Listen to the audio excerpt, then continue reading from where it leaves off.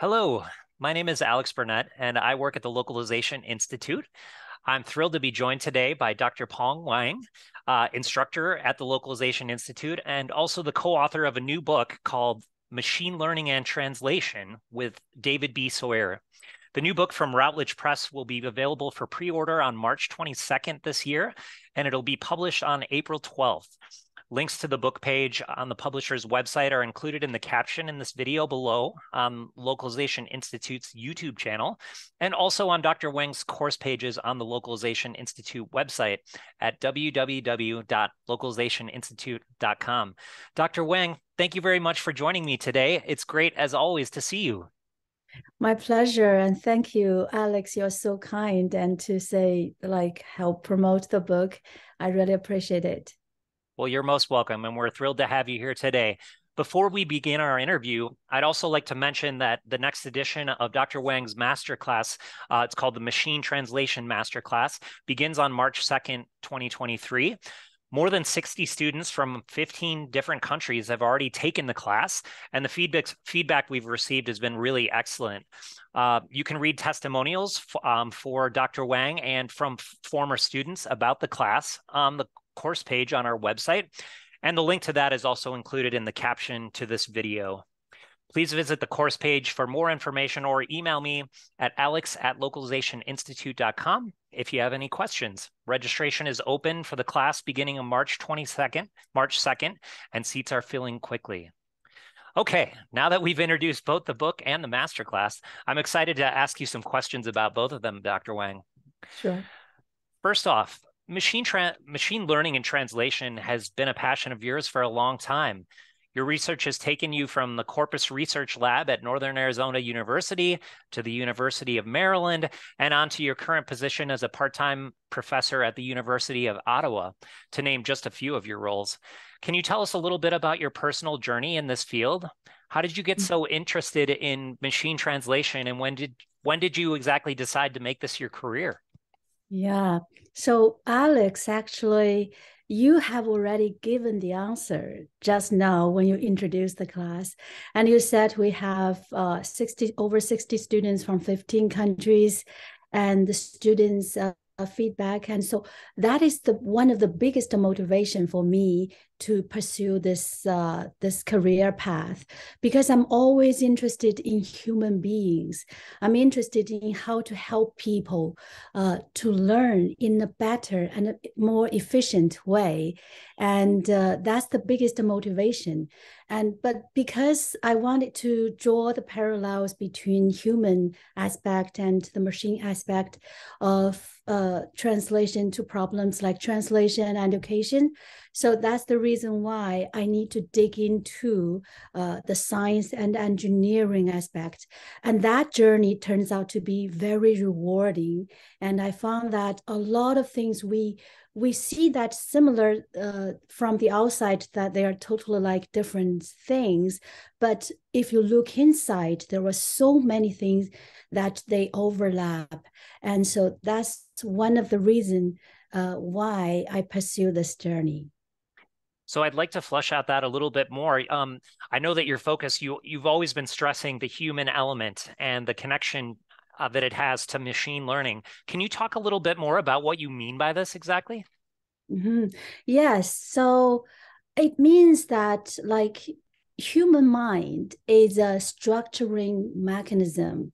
And when we say we always want to pursue the truth, like what is artificial intelligence, what is machine learning, but actually what really plays a decisive role is human mind, because we don't passively summarize what we see, what the reality is. We actively process the things and using our mind. So I think we should and we must keep the same thing, like keep the human's dominant role. And no matter how advanced machine learning and artificial intelligence is, and to achieve this goal, and we need to do our homework, we need to improve our AI competence.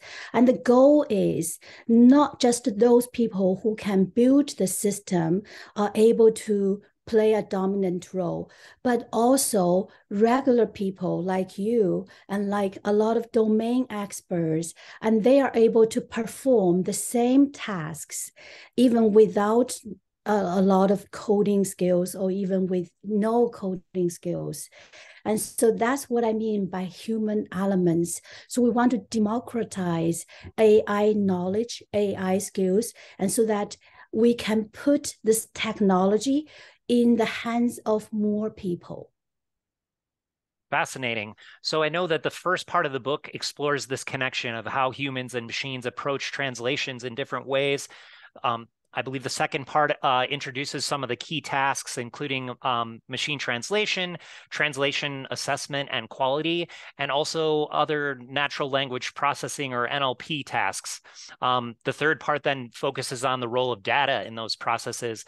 Can you talk a little bit about who the book is intended for and what readers can expect to come away with? Is this written for translators, for localization managers? Can you explain? Yeah, we call domain experts. So that includes like translators, localization project managers in the language industry, those who understand the profession very well, but those who knows how to best use the technology and put the right technology in the right place.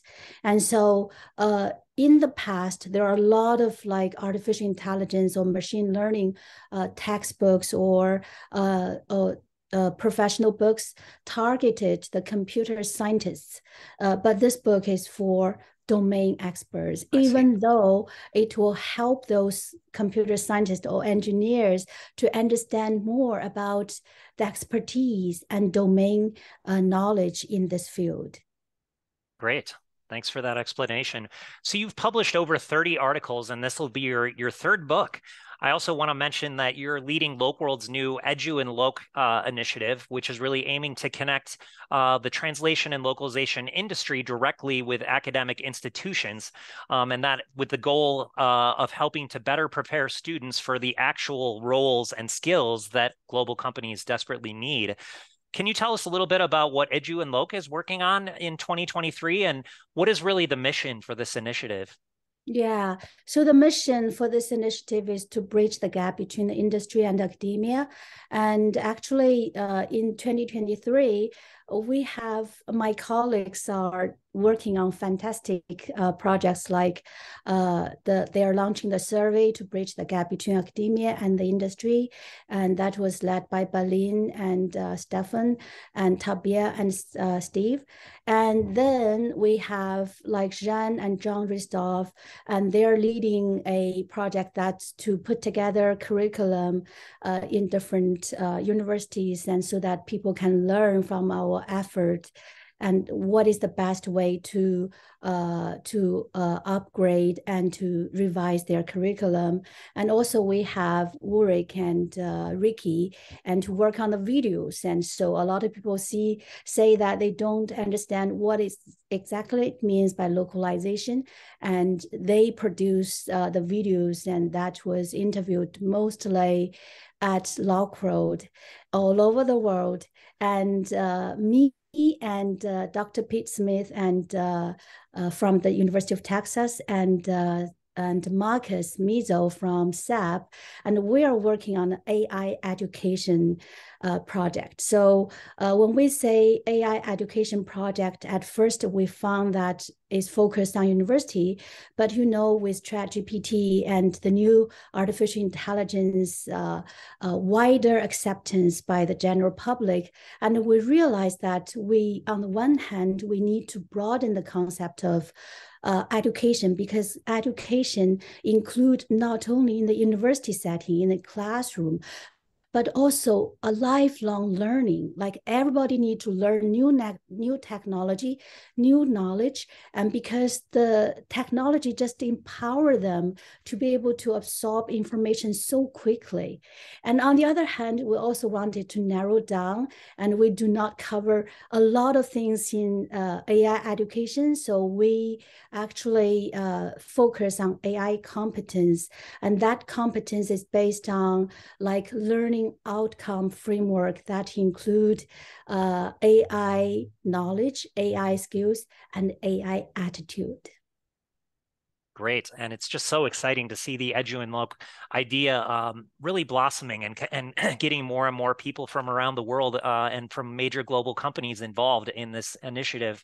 I know that you're also planning another, you've held a couple of these MTAI roundtables, which I believe are rebranding now. I love the new name, Multilingual AI Roundtable.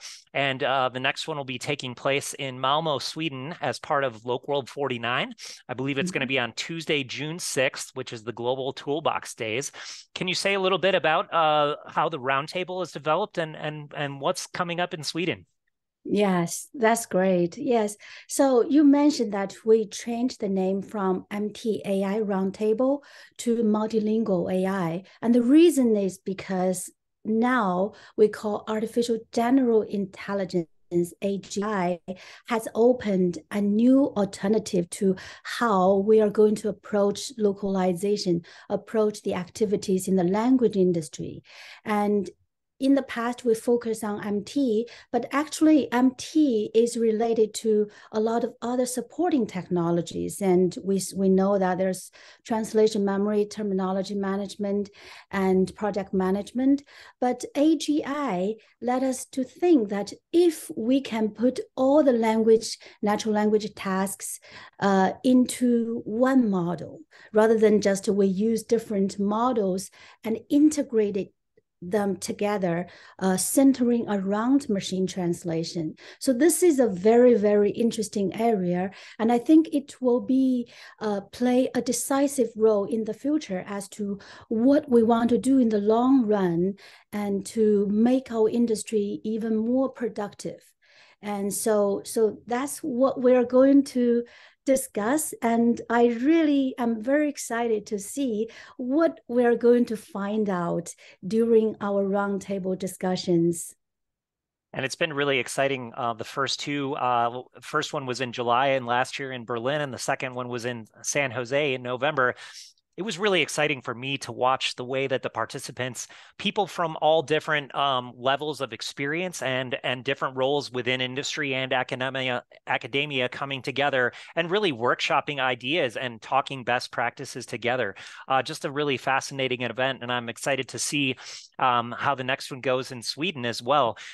To turn our attention to the masterclass now. So the roundtable is really designed for practitioners and also beginners as well. It's about sharing knowledge and stuff in more of a workshop setting. But if there are people out there who are looking for actual training and a better understanding, like a kind of an entry-level understanding of machine translation, that's why you created the Machine Translation Masterclass for us 2 years ago. We've already run it 5 times and had, as we mentioned, 50 students from 6 countries. Excuse me, I'm curious, can you talk a little bit about your experience and what it's been like teaching your class? How has your interactions with the students in the class helped you to improve the course? Yeah, so there were a lot of things we can say, but I would say that I would like to emphasize that this class is dynamic and we always absorb the new information and integrate the new information into our class. It's like, for example, the next version, we're going to talk about ChatGPT and how ChatGPT opens, like I said just now, a new alternative for us to approach MT. And because ChatGPT also offers machine translation functions. And I've already heard that a lot of people have already started to explore the possibility of using AGI like ChatGPT to explore MT option. And another thing I want to emphasize is in the past or in conventional education, and we always want to like to educate people, empower people with the best knowledge and skills. That's very good. But I would say that's far from enough. And we should not stop there. And education actually should be also be productive. And if you look at a lot of AI projects nowadays, and it's mostly come from research lab. It comes from education setting. So it is one area that can fast turn knowledge into productivity and into something that really can help you do things. So my goal is always not just to teach you the knowledge, but also after that, I should be able to empower you to do something productive in your work. So that's the most exciting part, and make something productive and based on the knowledge you have absorbed, and that will make me very happy if my students can really apply the knowledge immediately into their work environment. And the feedback we've heard is that people are they graduate your course and they go back to their workflows at their own organizations, and they've been able to like implement a lot of these things that you're teaching very quickly. You mentioned ChatGPT and these AGI models. I mean, it is amazing the rate of change in the industry. How do you keep up with it? And, is this never ending? Are we going to get to a level of proficiency, or do you think this will continue to just evolve and evolve? So I think a person's passion is the most important part. And because once you have the motivation, and I talked about AI competence and out of knowledge, skills, and what is really matters for a person is your attitude. And if you are willing, if you're passionate about you, if you're curious about what it really looks like and what is the truth beneath it, what is the truth the future will lead us to, and nothing can stop you from pursuing this truth. And so I think that's the way that really motivate me and drive me forward, because I don't feel like it's my own things. I feel like it's a humanity things. It's like I'm just a regular person. I'm doing something that every other person would do or they are willing to do. So I'm very happy to be a representative in this regard. Well, Dr. Wang, we're so thrilled to have you as a faculty member at the Localization Institute. We're really excited for the publication of your new book. I know it's going to have a very big impact in the MT world and on people in the industry. We're also really excited for the next edition of your masterclass, which starts on March 2nd. Thanks so much for taking time with me, Dr. Wang, and I really appreciate it. We appreciate the viewers for watching this interview as well. Thank you very much, Dr. Wang. My pleasure. Thank you, Alex.